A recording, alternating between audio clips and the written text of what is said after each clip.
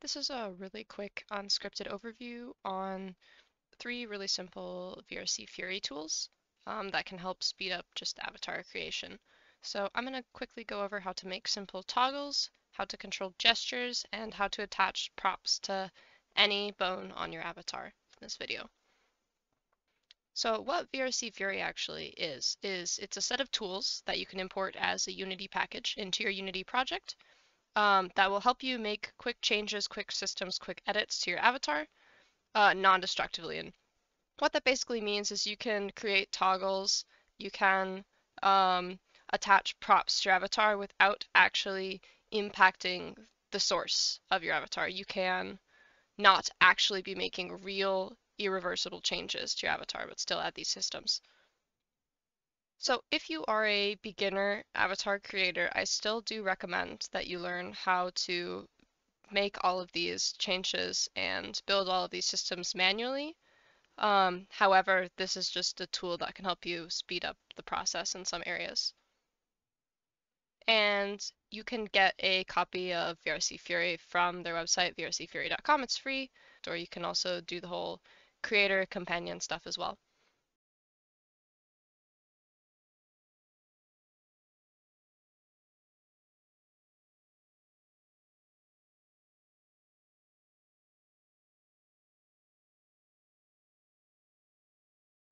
So I'm going to start by showing you how to actually set up VRCFury for your avatar.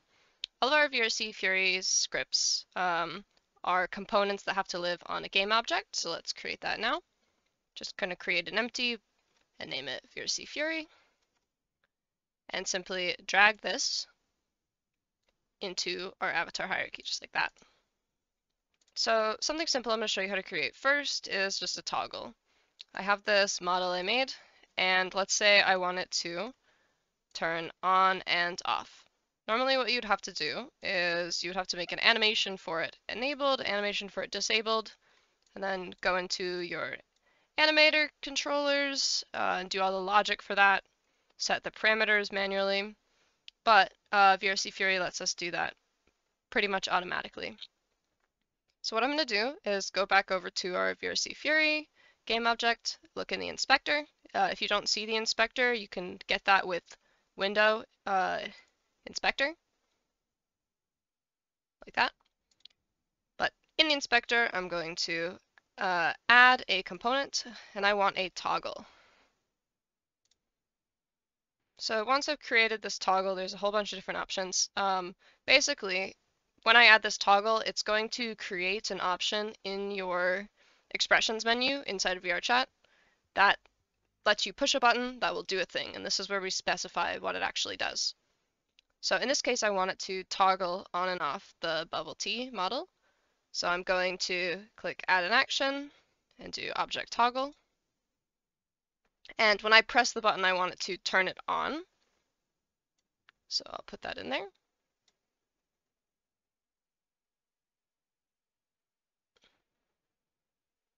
And lastly, I need to give it a name. So I can call it bubble T. Or I can get more complicated, and if I want it to be like inside of a folder in my menu, I can go something like props bubble T. And now it will be inside of a folder called props. And when I go in that folder, I'll have a toggle called bubble T, and that will turn on and off this prop right there. As you've seen, there's a whole bunch of other options as well that I could make have happen when I hit this button. You can have it toggle on and off multiple things. You can mess with the scale of it. I'll let you play with that, but pretty much we've created a simple toggle. It was that easy. Another thing to note is, although this is enabled right now, this bubble T, since I have this set to turn on, this will actually turn off by default when I build and upload the avatar. So regardless of what the state of this is here, on or off, it's going to respect whatever this setting is right here. So this kind of brings me to the second relevant thing that I want to talk about, is this T is not actually attached to my hand, it's attached to the avatar as a whole. You'll see if I move my hips doesn't actually move anywhere with it, and it definitely does not move when I move my hand. VRCFury has a tool for this, and it allows you to attach any prop to any bone on your avatar, so anything underneath here. So what I'm going to do is I'm going to choose to attach this to my right hand. So first I'm going to position it so that it kind of looks like my hand is holding it. Something like that. And next I'm going to add another VRCFury component called Armature link. So back to our VRCFury object, I want Armature link. So what this feature does is it lets us attach any object, any prop, to another bone on the avatar. This is what you see when you have creators making prop systems that are like one-click install, where it will automatically know how to attach to your hand, or you'll have an outfit set up for your avatar that automatically knows how to attach. It's using systems like this. In this case, though, we just care about attaching the bubble tea to my right hand. So in this case, I'm just going to drag the bubble tea in here. And then under this drop down right here, I want to find the right hand. And so now at runtime, when we build and publish the avatar, when we use the avatar in game, this prop will be attached to our right hand. Another thing to note is this is where the fact that I mentioned it was non-destructive comes in. This is really important. Let's say in a normal scenario, I animated the toggle and put it on the controller and did everything manually. And then I was like, oh shoot, I actually want to switch which hand this is attached to. I actually want it to be attached to my head. All of your animation paths in that toggle would be pointing to the wrong location. But because we're using these two VRCFury components in conjunction, both will still work. It will still know to toggle off this object. And I didn't have to rewrite any sort of animation paths or anything, which is great. The last core VRCFury feature I'm going to show you is how to set up gestures. So VRChat gestures are maybe you want to make a peace sign with your left hand and then it makes your avatar wink, or you want to make a thumbs up with your right hand and it makes your avatar blink. Normally you'd have to go through the trouble of recording separate animation clips for every facial expression and then input those animation clips into the animator controller. Fortunately, VRCFury has a component for this too. If I add the gestures component, I can define a list of hand gestures and then choose what animations or actions I want those gestures to trigger. So let's start by clicking the plus. And then we have a couple of different options. In the center here, we choose what hand gesture it is. So VRChat supports different hand gestures. How you make those hand gestures changes depending on your controller. But let's do a peace sign, also known as victory. Then I can choose if I want it to be triggered by either hand, just my left hand, just my right hand, or a combo. If I choose combo, I'll have to pick specifically what I want my hand gesture to be for both my left and my right hand. In this case, I don't really care how I trigger it, so I'll just go with, I can trigger it with either hand. Then, similar to how we set up our toggle, we have to actually add what action we want to happen. You'll notice it gives you lots of different options, but in this case, I care about blend shapes because I want to animate the facial expression of my character. This first option, which is checked by default, apply to all renderers, specifies whether or not you want the blend shape to apply to all meshes on your avatar. So for example, I have my face mesh and I have my body mesh. In this case, I don't want this to apply to my body mesh. I only want it to apply to my face. So what I'm going to do is uncheck apply to all renderers and then drag my face mesh in there. Then I have the option to select what blend shape I want. In a lot of cases, avatars can have dozens, if not hundreds, of blend shapes. So to figure out what I want exactly, I'm going to go back to my face mesh and then preview a couple of different ones. I can preview what it looks like on my avatar just by adjusting the slider. And I think I like the blink happy one, so I'm going to make sure to set that back to 0 when I'm done. Go back over to the VRCFury tab, and then find the blink happy Blendshape.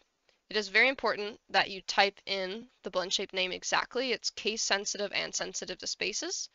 I would recommend just using the search function, and I can look for blink happy. And now that I've set that up, when I make a peace sign, victory sign with either hand, it's going to apply a blink happy at 100% strength to my face mesh. And you can apply as many different blend shapes or as many different actions as you want to this gesture. I could add more blend shapes or any of these options, and I could make as many different gestures as I want within this gesture component. Click this plus, and now you'll see I have another one to work with. So I've been showing you all of this setup process, but what does this actually look like in VRChat? Of course, you could build and upload your avatar and look at it that way, but you can actually also preview the logic and the toggles and the gestures right inside of Unity. Personally, I'm using Lyuma's Av3 Emulator just to preview what all of this looks like inside of Unity. You can get it from Lyuma's GitHub and simply just download the Unity package from releases and install it to your Unity project. With Av3 Emulator installed, I'm just going to go to the Tools drop-down, go to Av3 Emulator and click Enable, and it will make an Av3 Emulator control object in my scene. With all of that set up, all I have to do is hit play, and you'll notice when I play, it's going to also build and compile all of our VRCFury scripts. Now that I'm in play mode, I can go back over to the scene, and you'll notice my avatar is standing idly as if it were actually in VRChat. For comparison, without Av3 Emulator installed, it would still just be T-posing and have no logic or animations to it. So now we can actually test some of the features that we just added to our avatar. I'm going to click on the root of my avatar, and you'll notice I have kind of a representation of what the VRChat menu would look like. So if you remember back to when we created the toggle, we had a props folder with our bubble tea toggle inside of it. And that's what this represents over here. Here's our props folder, and when I click it, you'll see there's a bubble tea toggle. Then if I click on this toggle, it turns on and then off the tea, just like we described in the VRCFury component for the toggle. You'll also notice it stays attached to our hand because of the Armature link that we set up. Then lastly, to test the gesture we set up, we can specify what our hand should be doing. So if you'll remember, we set it to trigger on a victory pose. So if I click victory, you'll notice it's doing the expression that we set up. You don't have to have Av3 Emulator to use VRCFury. They are completely separate tools, but both are very helpful for avatar creation, especially together.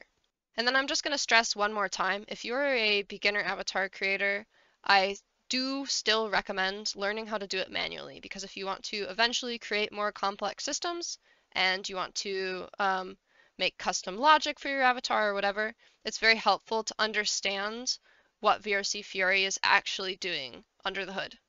But yeah, if you do really just want to make like one or two simple toggles, or maybe you've gotten your avatar from somebody else and you don't really want to get too heavy into the logic and customization, this is a great tool. I would highly recommend it. That's pretty much all I have for this. This was just a tutorial idea I've had in the back of my mind for a while, and I figured it could help some folks. So let me know what you think. Hope you did find it helpful, and I will see you in future videos, I guess. Oh, and here's the spiel about please do check out my store and stuff if you like my work. I do particles, I do things you can attach with VRCFury and play with them. So if you want to learn from that, or if you just want some cool trinkets and props for your avatar, please do check that out. So, alright, that's actually all this time. Bye.